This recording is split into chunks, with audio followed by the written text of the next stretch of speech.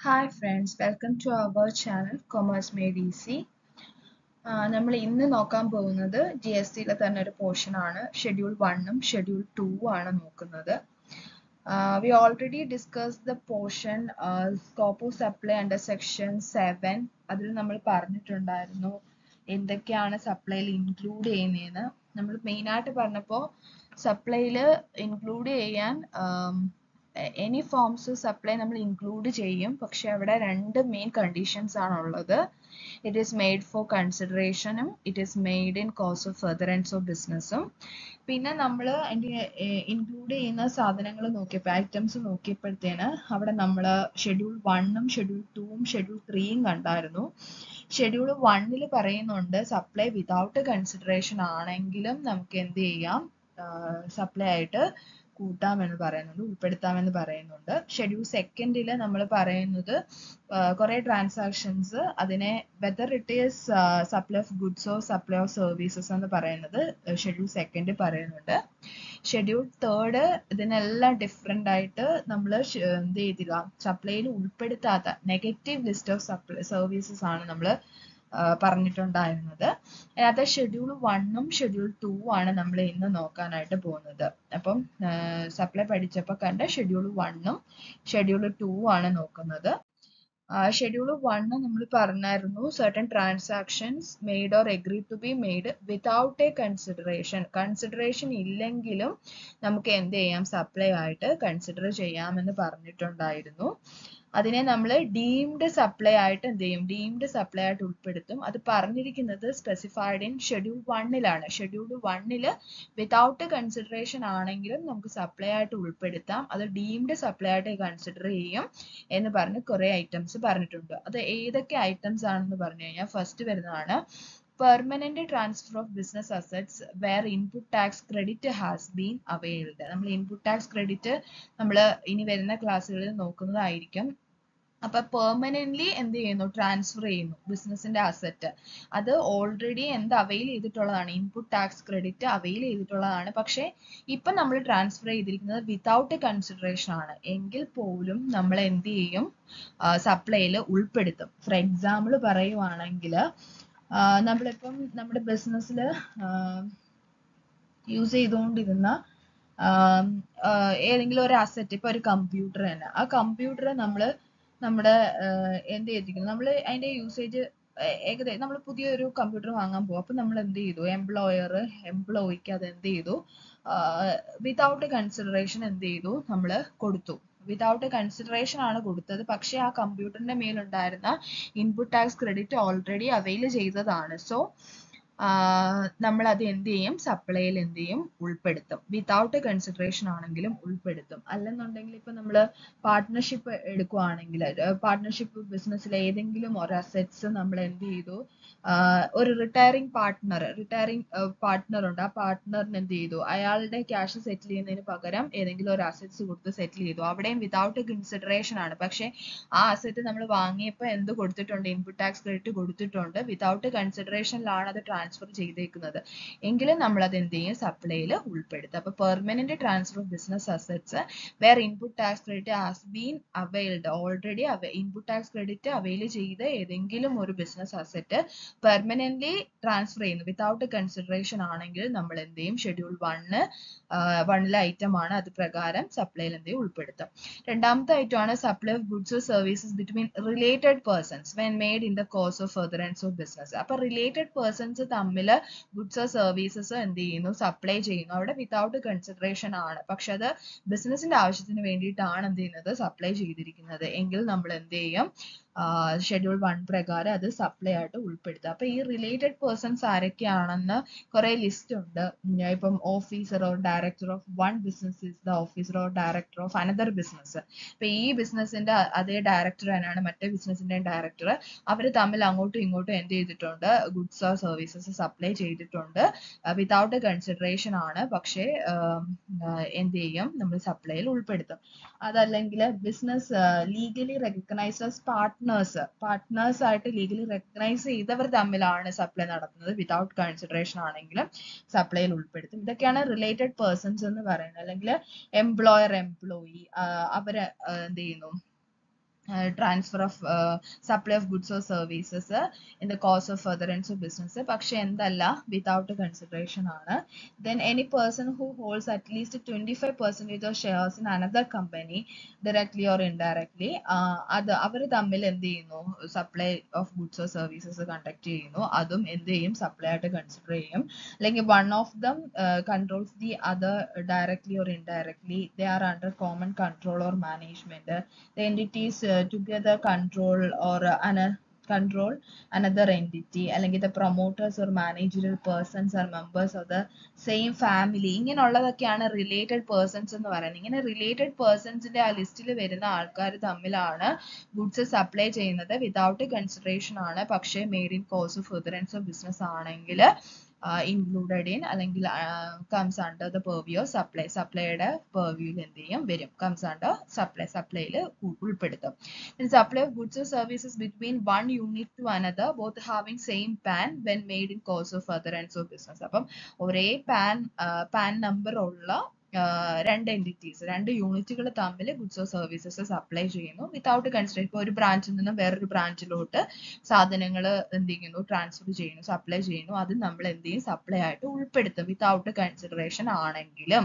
Supply of goods by A principal to his agent. ഇപ്പം principal ഏജന്റിന് സാധനങ്ങൾ വിൽക്കാനായിട്ട് എന്ത് ചെയ്യുന്നു സപ്ലൈ ചെയ്യുന്നു, അതും എന്ത് ചെയ്യും supply of goods by a principal to his agent where the agent undertakes to supply such goods on behalf of the principal. പ്രിൻസിപ്പലിന്റെ പേരിൽ അത് വിറ്റ് കൊടുക്കാൻ വേണ്ടിയിട്ട് പ്രിൻസിപ്പൽ എന്ത് ചെയ്യുന്നു ഏജന്റിന് സപ്ലൈ ചെയ്യുന്നു, അതും വിതൗട്ട് കൺസിഡറേഷൻ ആയിരിക്കും, പക്ഷെ എന്ത് ചെയ്യും സപ്ലൈയുടെ അണ്ടറിൽ വരും. Then supply of goods by an agent to his principal. നേരെ തിരിച്ച് ഏജന്റ് എന്ത് ചെയ്യുന്നു പ്രിൻസിപ്പലിന് സാധനങ്ങൾ കൊടുക്കുന്നു, അങ്ങനെ ഉണ്ടെങ്കിലും അതും വിതൗട്ട് കൺസിഡറേഷൻ ആണ്, പക്ഷെ എന്ത് ചെയ്യും comes under the purview of supply, സപ്ലൈയുടെ അണ്ടറിൽ വരും. Then import of services by a taxable person from a related or from his other establishments outside India the course of furtherance of business.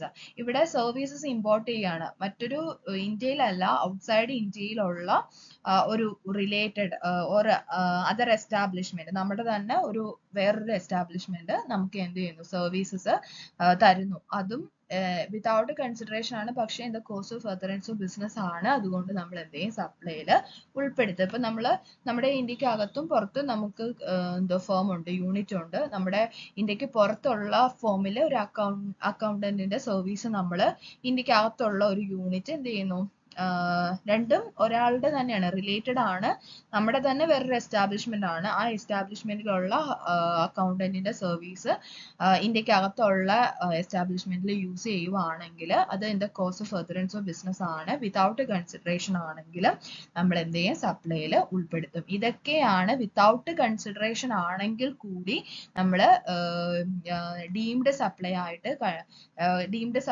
Consider ചെയ്ത് എന്ത് ചെയ്യുന്നത് സപ്ലൈയിൽ ഉൾപ്പെടുത്തുന്ന transactions എന്ന് പറയുന്നത് ഇത്രയാണ്. Schedule 1 പറഞ്ഞിരിക്കുന്നത് ഇത്രയും ട്രാൻസാക്ഷൻസ് ആണ്. ഇതാണ് എന്ത് ഷെഡ്യൂൾ 1. ഇനി ഷെഡ്യൂൾ 2 നമ്മൾ പറഞ്ഞു എന്ത് ചെയ്യുന്നു whether an activity or whether A transaction supply of goods or supply of services. നമ്മൾക്ക് ചില ട്രാൻസാക്ഷൻസിനെ സപ്ലൈ ഓഫ് ഗുഡ്സ് ആയിട്ട് ട്രീറ്റ് ചെയ്യുന്നു, ചില ട്രാൻസാക്ഷൻസിനെ സപ്ലൈ ഓഫ് സർവീസസ് ആയിട്ട് ട്രീറ്റ് ചെയ്യുന്നു. അപ്പൊ ഇന്ന സാധനങ്ങൾ ഇന്ന ട്രാൻസാക്ഷൻസിനെ സപ്ലൈ ഓഫ് ഗുഡ്സ് ആയിട്ട് തന്നെ ട്രീറ്റ് ചെയ്യണം, അല്ലെങ്കിൽ ഇന്ന കാര്യങ്ങളെ സപ്ലൈ ഓഫ് സർവീസസ് ആയിട്ട് തന്നെ ഉൾപ്പെടുത്തണം കൂട്ടണം എന്ന് പറഞ്ഞിരിക്കുന്ന ഷെഡ്യൂൾ ആണ് ഷെഡ്യൂൾ 2. അതിനകത്ത് പറയുവാണെങ്കിൽ ഐറ്റംസ് പറയുകയാണെങ്കിൽ transfer of title in goods. നമ്മൾ ഒരു ഗുഡ്സ് ട്രാൻസ്ഫർ ചെയ്തു, അതിനോടൊപ്പം തന്നെ അതിന്റെ ടൈറ്റിലും കൂടെ നമ്മൾ ട്രാൻസ്ഫർ ചെയ്യുവാണെങ്കിൽ അതിനെ നമുക്ക് സപ്ലൈ ഓഫ് ഗുഡ്സിൽ ഉൾപ്പെടുത്താം. എന്നാൽ വിതൗട്ട് ട്രാൻസ്ഫർ ഓഫ് ടൈറ്റിൽ ആണ്, അതിന്റെ യൂസേജ് മാത്രമേ, അത് യൂസ് ചെയ്യാനുള്ള റൈറ്റ് മാത്രമേ, അല്ലെങ്കിൽ ഗുഡ്സ് നമ്മൾ ട്രാൻസ്ഫർ ചെയ്തു വിതൗട്ട് ട്രാൻസ്ഫർ ഓഫ് ടൈറ്റിൽ, അല്ലെങ്കിൽ അത് യൂസ് ചെയ്യാനുള്ള റൈറ്റ് മാത്രമേ നമ്മൾ കൊടുക്കുന്നുള്ളൂ വിതൗട്ട് ട്രാൻസ്ഫർ ഓഫ് ടൈറ്റിൽ. അങ്ങനെയാണെങ്കിൽ നമുക്ക് ഗുഡ്സ് ആയിട്ട് ഉൾപ്പെടുത്താൻ പറ്റത്തില്ല, it is supply of services ആയിട്ട് കൺസിഡർ ചെയ്യാനായിട്ട് പറ്റത്തുള്ളൂ. ഇനി transfer of title and goods in date upon payment of full consideration. ഇവിടെ പറയുന്നത് നല്ല ടൈറ്റിൽ എപ്പോൾ മാത്രമേ ട്രാൻസ്ഫർ ചെയ്യത്തുള്ളൂ, ഫുൾ കൺസിഡറേഷൻ പേയ്മെന്റും നടത്തിയാൽ മാത്രമേ, ഫുൾ പേയ്മെന്റ് നടത്തിയാൽ മാത്രമേ ടൈറ്റിൽ ഇൻ ഗുഡ്സ് എന്ത് ചെയ്യത്തുള്ളൂ ട്രാൻസ്ഫർ ചെയ്യത്തുള്ളൂ, അതിന്റെ ടൈറ്റിൽ എന്ത് ചെയ്യത്തുള്ളൂ ട്രാൻസ്ഫർ ചെയ്യത്തുള്ളൂ. For example higher purchase, instalment purchases, ഇങ്ങനെയൊക്കെ ഫിനാൻഷ്യൽ ലീസ് ഒക്കെ ലാസ്റ്റ് എന്ത് ചെയ്യും അയാളുടെ തന്നെ ഓണർഷിപ്പിലേക്ക് മാറും. അങ്ങനെ ഓണർഷിപ്പ് എപ്പോഴേ ട്രാൻസ്ഫർ ചെയ്യത്തുള്ളൂ? at the end of the full payment of consideration full പേ ചെയ്തിട്ട് മാത്രമേ ടൈറ്റിൽ എന്ത് ചെയ്യത്തുള്ളൂ? ട്രാൻസ്ഫർ ചെയ്യത്തുള്ളൂ. എങ്കിലും അവിടെ എന്ത് ചെയ്യുന്നുണ്ട്? ടൈറ്റിൽ ട്രാൻസ്ഫർ ചെയ്യുന്നുണ്ട്. So it is supply of goods. ഇനി transfer of disposal of business assets, നമ്മുടെ ബിസിനസ്സിലുള്ള ഏതെങ്കിലും ഒരു അസറ്റ്സ് നമ്മൾ ഡിസ്പോസ് ചെയ്യുന്നു, അങ്ങനെ ഉണ്ടെങ്കിൽ അതെന്താണ്? സപ്ലൈ ഓഫ് ഗുഡ്സിലാണ് ഉൾപ്പെടുത്തുന്നത്. Then supply of goods by any അൺഇൻകോർപ്പറേറ്റഡ് association or body of person to a member thereof for consideration. അപ്പം ഒരു അൺഇൻകോർപ്പറേറ്റഡ് അസോസിയേഷനോ അല്ലെങ്കിൽ ഒരു BOP-യോ അവരുടെ ഗുഡ്സ് എന്ത് ചെയ്യുന്നു? സപ്ലൈ ടു എ മെമ്പർ, അതിനകത്തുള്ള ഒരു മെമ്പറിനെ എന്ത് ചെയ്യുന്നു? ട്രാൻസ്ഫർ ചെയ്യുന്നു അല്ലെങ്കിൽ സപ്ലൈ ചെയ്യുന്നു ഫോർ കൺസിഡറേഷന്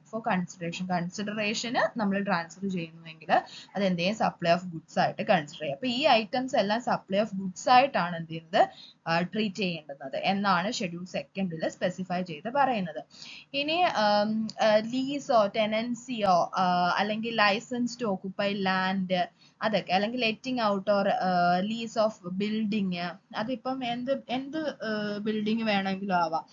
ചിലപ്പം കൊമേഴ്ഷ്യൽ ആവാം, ഇൻഡസ്ട്രിയൽ ആവാം, അല്ലെങ്കിൽ റെസിഡൻഷ്യൽ കോംപ്ലക്സ് ആവാം. ഫോർ ബിസിനസ്സിന് വേണ്ടി കൊടുക്കുവാണെങ്കിൽ അതിനെ നമ്മൾ ഗുഡ്സ് ആയിട്ട് ട്രീറ്റ് ചെയ്തില്ല, it is supply of services ആയിട്ടായിരിക്കും ട്രീറ്റ് ചെയ്യുന്നത്.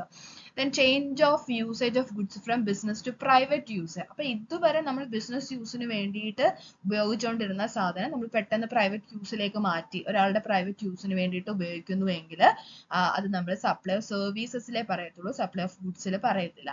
Then renting of immovable property. ഇനി ഇമ്മൂവബിൾ പ്രോപ്പർട്ടീസ് റെന്റിന് കൊടുക്കുവാണെങ്കിൽ, ബിൽഡിംഗ് ഒക്കെ റെന്റിന് കൊടുക്കുവാണെങ്കിൽ it is considered as supply of services.